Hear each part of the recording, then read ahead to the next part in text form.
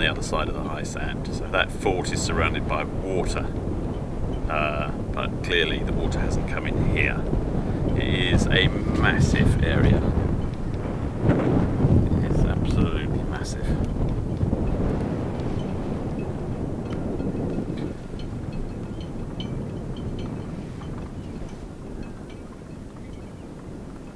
It's a mixture of sand and mud, so it's, well, you can see how these people are getting on. These are the people crossing it.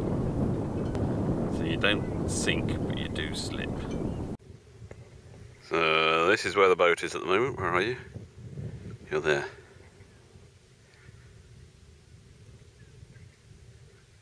Just came back to find some kids playing on it.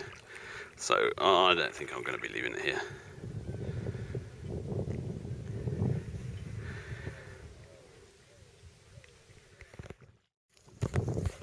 This is David's mooring.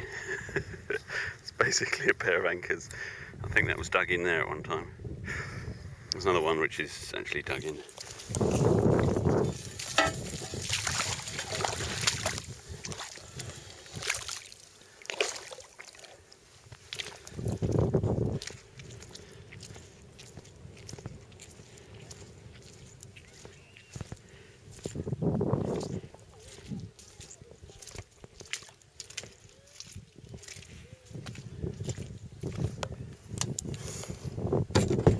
Left delicate little footprints all over my boat.